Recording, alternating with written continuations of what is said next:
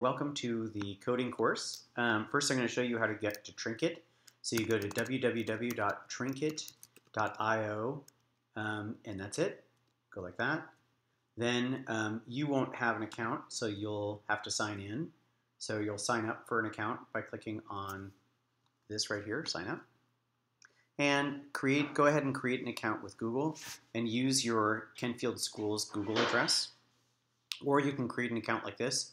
Accounts are free. Once you have an account, you'll log into that account.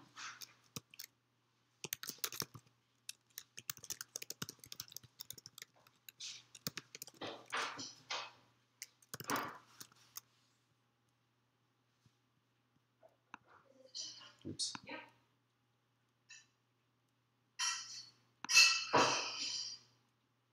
You'll log into that account, and then you click on this to create a trinket. Notice that some of these have locks. It means you have to pay for these features. So we're going to be using the free version of Python, and we're going to create our first program here. So we're going to click on Python, and we're using Python 2.7. This is where you put your program, and this is where your program will run. So this is going to be our very first program. We're going to use something called a print command. Notice that when I type the word print, it turns purple because it is a command in Python. So I'm going to say print hello world. And notice that, I misspelled it, notice that what's in the quotes is red, it's a string, and we're going to say print hello world. Don't worry if you don't understand everything right now. You will. Let's go ahead and run the program, and it runs right here, print hello world. If you want to print something else, make sure you put it in quotes and say hello snowy snowflake, and run that, and then it says hello snowy snowflake.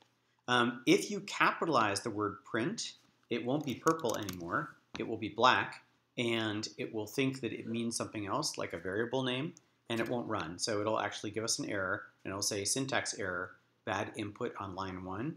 So make sure that your print is lowercase. All functions in Python are lowercase. So make sure it's lowercase. And you've written your first program. We're going to rename it to Hello World,